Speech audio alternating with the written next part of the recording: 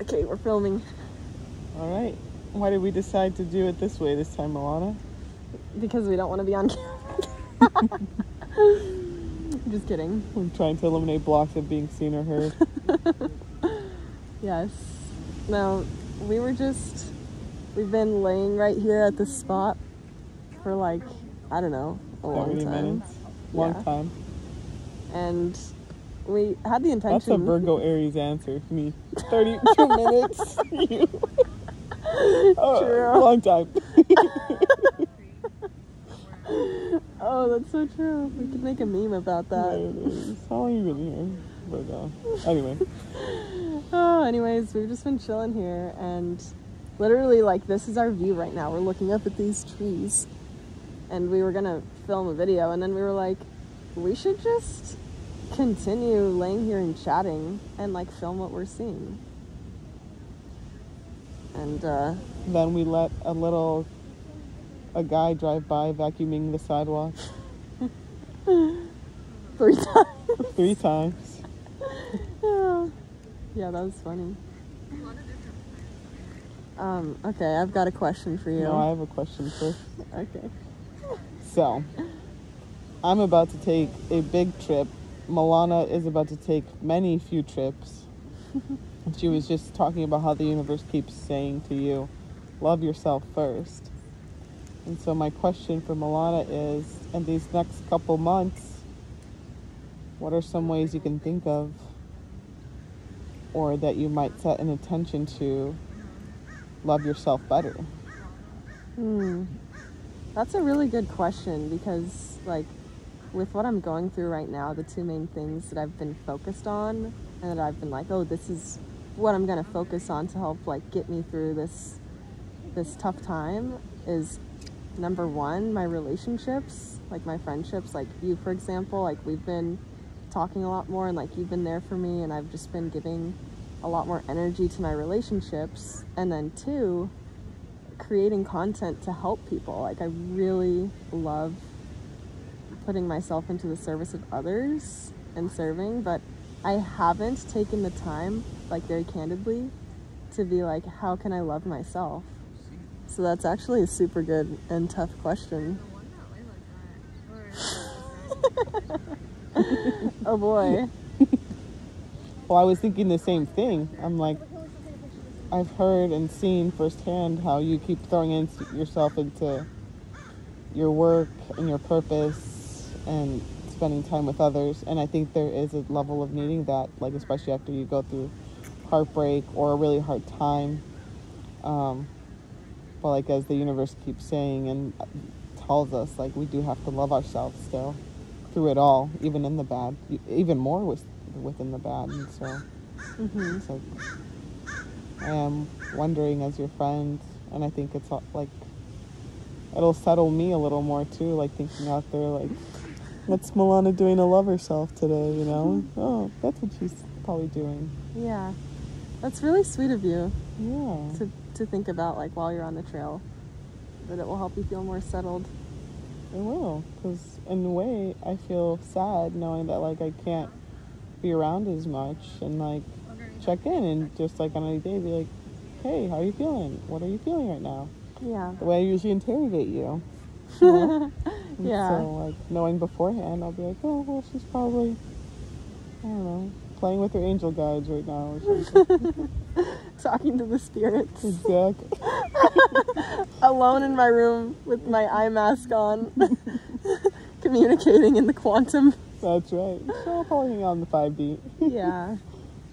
Anyway, Yeah, back to the honestly, question. yeah, I feel like What's something you can think about? what has helped me love myself the most has been meditating. Like, I think about the times when I feel the most love, and, like, it really is, especially when I do the long meditations and I'm just, like, so lost in the void, when I encounter, like, such intense divine love,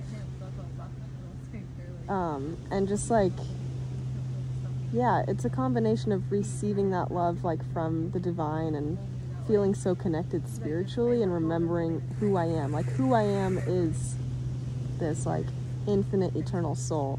And when we're plugged into the virtual reality headset of this life, it's so easy to forget that.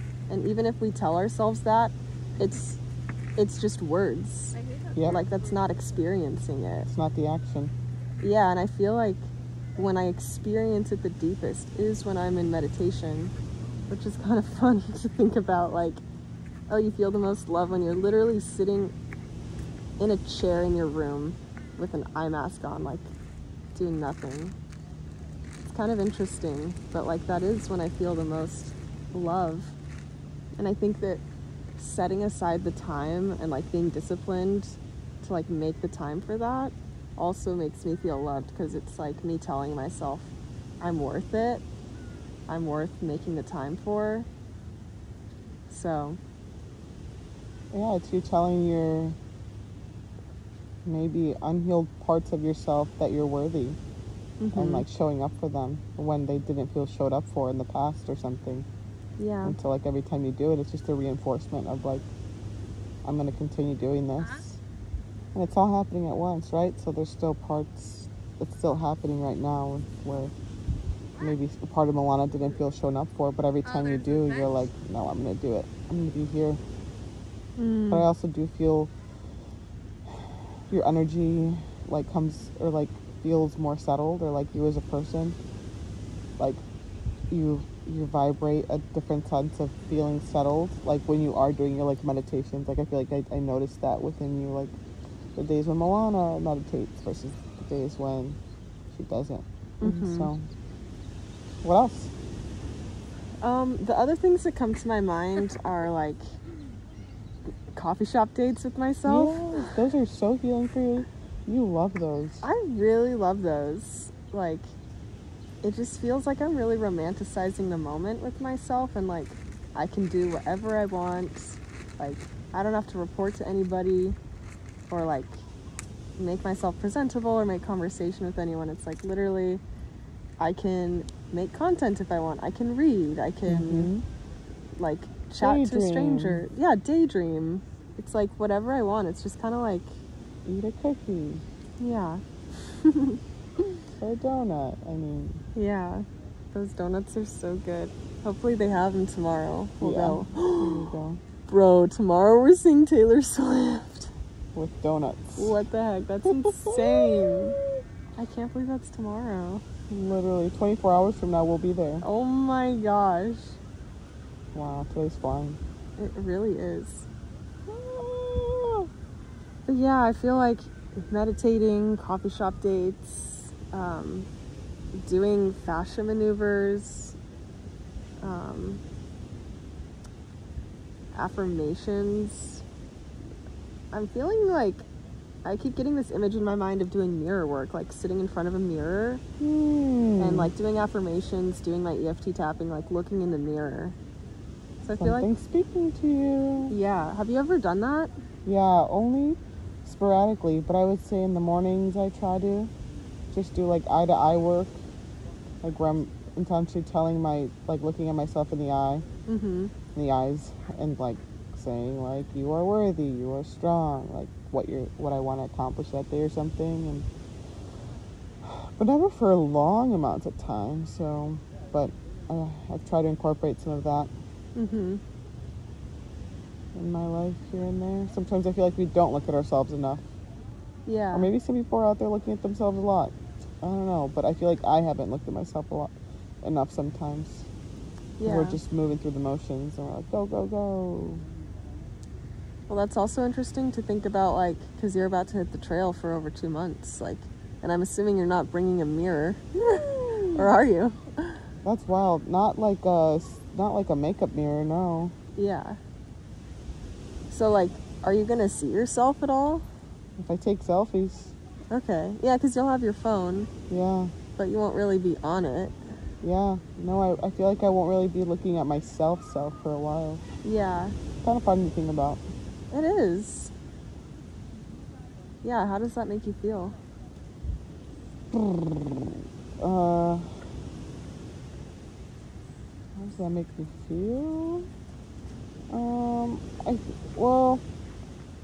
I think I'm more focused on how I'm going to shift internally. So I haven't really thought about the physicality. I think for me, the physicality aspect comes more into play when I'm like, well, how will this affect my health long term if I lose like a dramatic amount of weight or this and this happens? But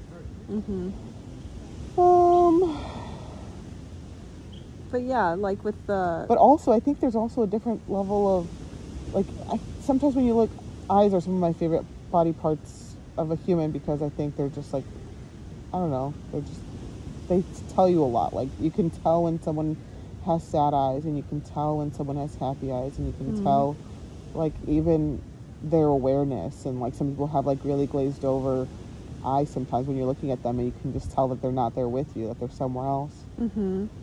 But like I have a feeling my awareness is going to change, and so looking at myself in the mirror, I might even see something different than what I've been seeing. So I guess that's what's coming to me. Wow. Like, oh, like that you're seeing something else just because your awareness of things and space and time has changed by being alone for so long.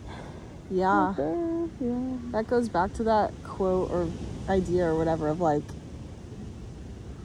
the world doesn't change, it's your perception or like your lens that changes. And that reminds me of New York, because when I went there for the first time for my internship, for when I started Goldman, I hated it.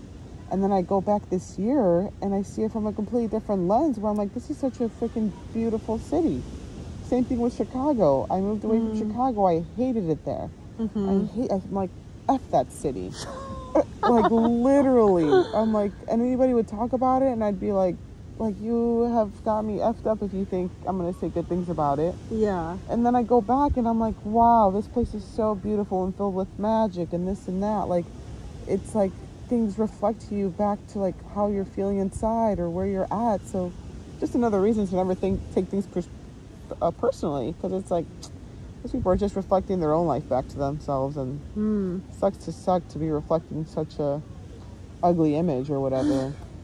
Yeah, that's true. Like how people act is just how they feel on the inside.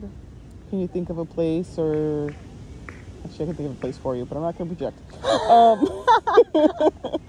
Can you think of a place I know what you're thinking. that you go to and you're like, nah. Yeah, or I can like think of multiples. I know, so can I. That's gonna be a no for me, dog. I can think of 3 states right now. Well, countries. Oh my god. Okay, can you think of a place where you used to think was awful but now has shifted and you're like, wait, that's beautiful, it's a beautiful place? And you've revisited. She's like, no, but ask me when you're back. Ask me next year. Hopefully I'm more developed. Oh god. No, that's a really good question. I'm thinking of like multiple different places, but it's kind of weird. Like, I'll give Utah as an example. Like, I used to live there, and when I left, I had a really sad point in my life. Yeah. And I really didn't like it. I know. And I left, and I've revisited, but still when I go, I don't like it. Yeah. I still have the feeling of like, this is not my home. I don't feel like truly comfortable here. Like, it's okay for me to come for a few days and like pass through, but I don't feel like drawn to it at all. And like even when I'm there, I don't feel like that deep peace, which maybe goes back to like the fact that I have more work to do within myself to be able to feel like that sense of deep peace wherever I go. So, and not be like so. It might be reflecting some triggers back to you. Yeah, definitely. Shut up, Sandy. That's a lot of triggers. No, it's true. And it's the same with those other places, like Florida, for example. I have multiple like traumatic experiences in Florida, and like leaving Florida, different parts of the state. Like it's a massive state. But I do feel like the last time I went, which was almost a year ago, it was like last November, I didn't feel specifically triggered going. I definitely thought about like, oh, what has happened before when I've been in this state, like, oh, those things. But then I'm like, it doesn't really bother me. Yeah. Do I particularly love Florida? No. But Not as triggery anymore. yeah, it's not super triggering. It's just like, But that's kind of cool. yeah. Because I think for a while, if you had gone back like right after your traumatic experience, it would have probably hurt more. Yeah, for sure. Yeah, I don't think I would have gone if anything happened that I was supposed to go to there. I'd be like, no, I'm good. So, yeah. Cali? Cali. Love Cali. Yes, you do. What about Cali? At some point you left. Has it always been a pretty place to you? Yeah. Yeah, it's always felt like home, even when I leave or like go live somewhere else. It's always like my home. Do you think people feel... Do you think people will always... Do you think home is a conditioned thing? Like, someone that grows up in Montana, they were born and raised in Montana, so that is their home. Or do you think there's something specifically that draws you to a place? Because then basically, wherever your child or whoever is born is, like, and raised, like, do you think it's just an attachment to it? That's a really good question. Well, okay, so like me, for example, I grew up in Southern California, but like I grew up an hour away from where I live now. Like I grew up inland, not on the coast.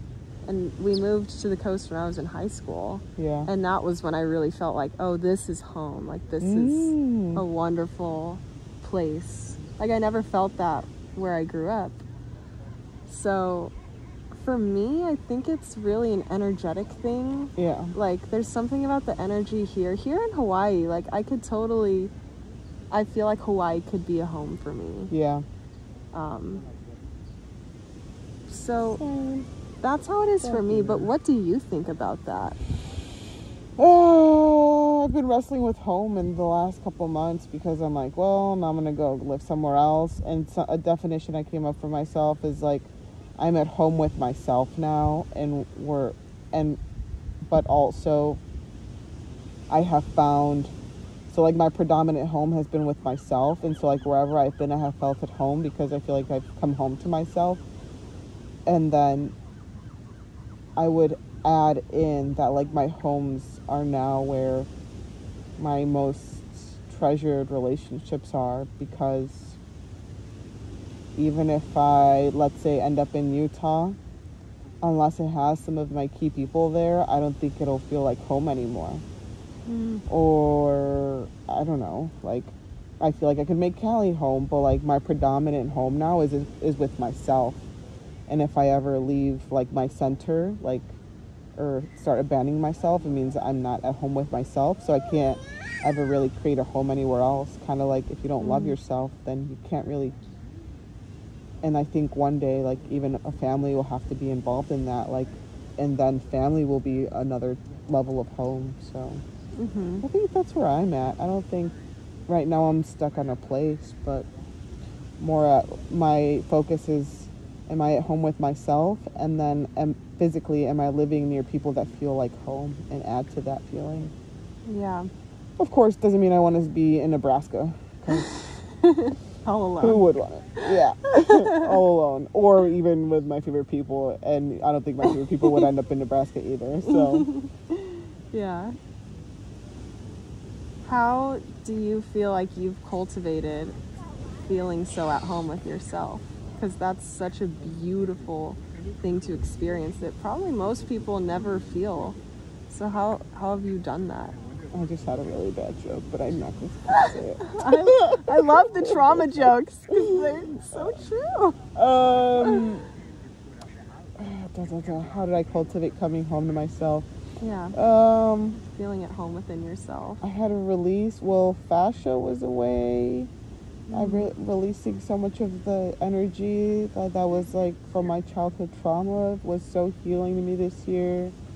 And then also creating a trust within myself of like, even when it was hard to speak my truth, like I spoke it this year, and even when it was hard to like draw those boundaries, like this time, even though it was hard, I was like, I'm gonna do this because it's hard, because the last time when I chose not to do it just because it was hard, I got burnt.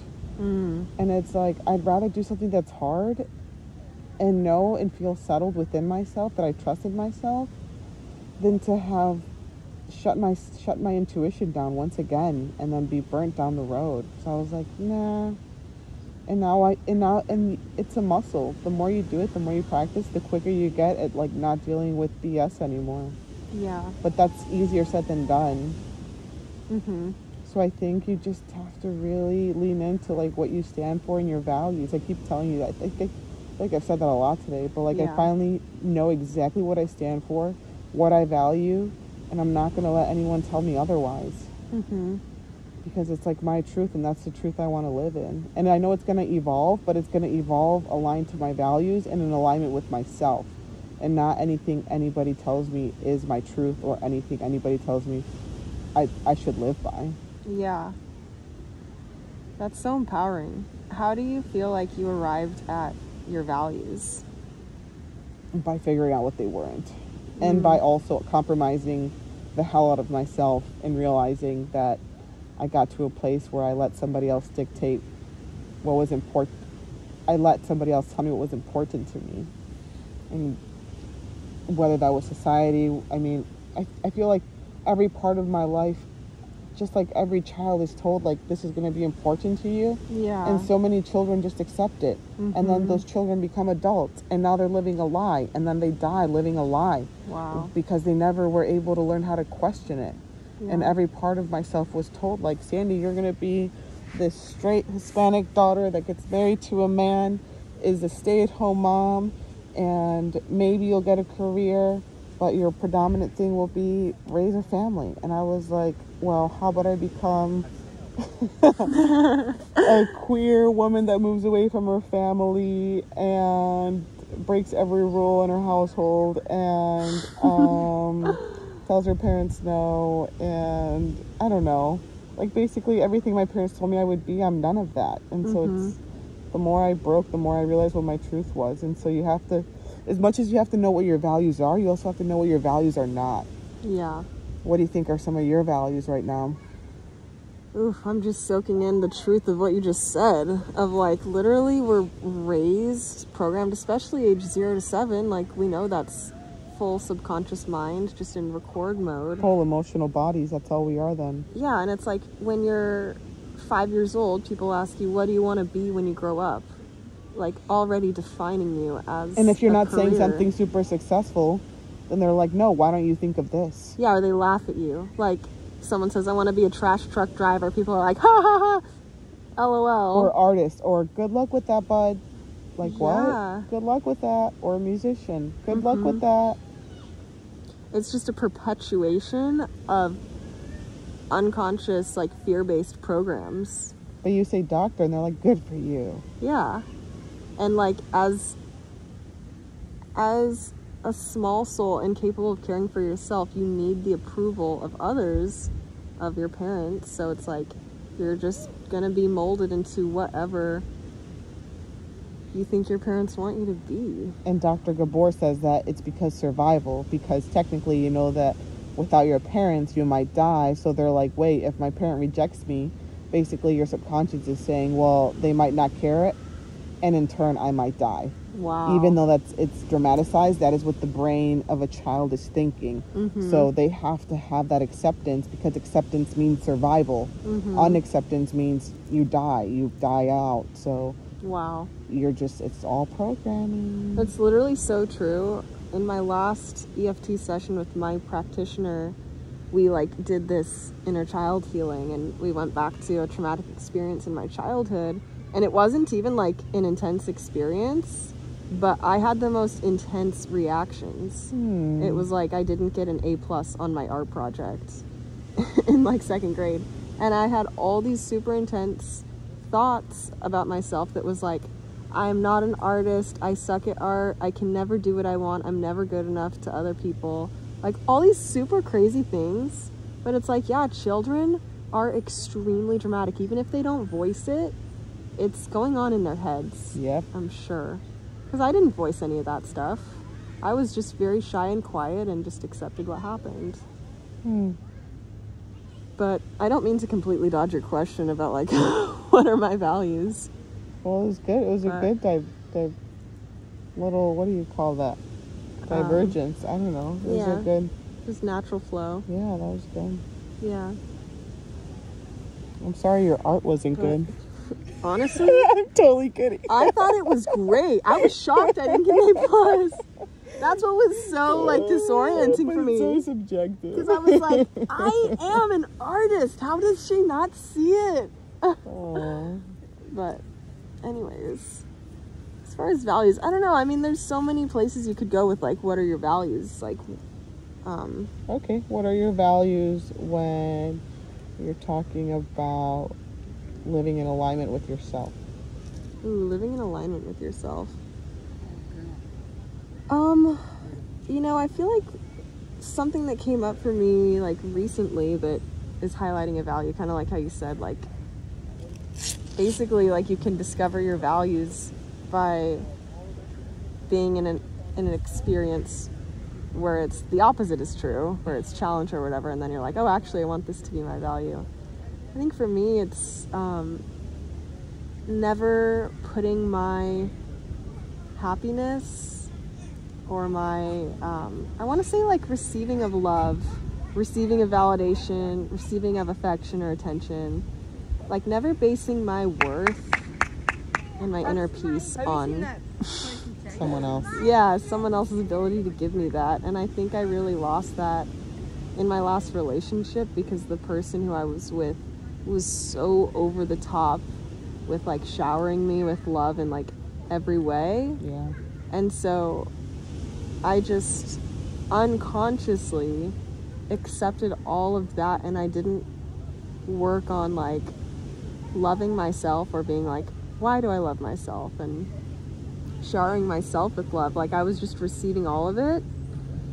So then when that went away overnight, I was just, like, completely lost. And I was like, well, where am I going to get all this love from?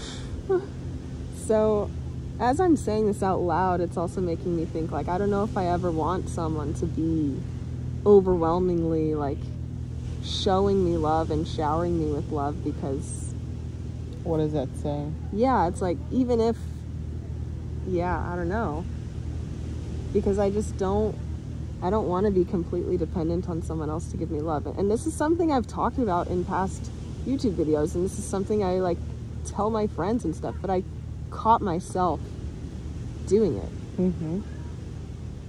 So, yeah, I guess, do you have any advice for practicing that? Because I know you've been in similar situations before, and you've made it out to the other side. We made it out. Yeah. Of the escape room. Yeah. Like, how to not lose yourself in a relationship when someone is, like, very intense. I mean, I think there's a difference, because you can say there's a difference between saying it and then putting the actions towards it. Mm-hmm. But I think it'll take a little bit more knowing of, like, how will I not? For example, I have to very intentionally set aside my own time, which I think is going to be really good for you with, like, your coffee stuff and your fascia stuff and your meditations. Like, don't compromise. Like, sometimes I'm like, okay, if I'm compromising my health, that means there's an imbalance somewhere, because I stand for that so much for myself, and I know that's how I show up best. Mm-hmm. So once I'm compromising that, there's definitely an imbalance on, like, where I'm giving too much, because I should be giving to myself first, no matter what. And as soon as I do that, I can correct myself. And that's what I've been doing this year, is, like, anytime I see that, like, my health is being compromised, because to me, my health is living in alignment with myself. Mm-hmm. I know that if that's disaligned, I'm giving too much. And so that's where I'm like, oh, I don't have to shame myself. I can just be like, okay, well, let's come back to it. Why'd this happen again? Yeah. And you know that the way that you operate best is by taking care of your health. So how did you slip up, and let's get back to it. Yeah. So it's more of, because you have to set those practices or those routines, or else it's just easy to say like, well, I'm going to live in alignment with myself. Yeah, but how? How do you live in alignment with yourself? Literally, this is so helpful because that's exactly where I slipped up with myself in this last relationship, because like I would always do my hour-plus long meditations. I remember. Every night. Yeah. But when I started dating that guy, I stopped doing that because we spend so much time like on the phone together and like at night. And I was like, I totally justified it because I was like, well, I've been tuning my energy to love and to joy and to like beautiful relationships, and now I have it. So I was like, I'm just gonna experience that relationship, and like it's fine if I'm not doing my long meditations. But you could also put it this way: I'm now saying that loving him is more important than loving myself, and I'm gonna put aside my like self-care practice, because if not, then he might leave me, or if not, I might lose this. And that's what I caught myself doing. I am going to make sure I'm there every night, eating dinner with her, every single night doing this, at the expense of me not taking care of myself. And when I started shifting it that way, I was like, wait. And so I put that check into myself. I'm like, okay, when you catch yourself doing this and that means you're compromising yourself. Yeah. That's so empowering. It's so but the right person is going to be like, oh, okay, no, I want you to love yourself first before you love me. Yeah. I want you to go I want you to go meditate for an hour. Right. And chances are, I probably have to go do some self-care too. Literally. So I'll catch you on the other side when we're both better versions of ourselves. And when we're both our best versions of ourselves. And telling the universe that, like, the right person's going to come into your life. Yeah. Yeah, that's true. And it's like, you want, at least for me and you, we want people who work on themselves. Yeah. And who love themselves. Yeah. So why wouldn't we love ourselves too? Yeah. Wow. But it's also nothing to like shame ourselves about, because it can be so easy to. Like, well, why did I do it? It's like, because you're human. Yeah. And it's okay to make mistakes. But like, you can catch yourself next time. Yeah. I feel like that's a really good wrap-up point. The end. Thanks for listening, guys. Comment below any thoughts you had from this conversation. And we'll catch you at the next one. Whee!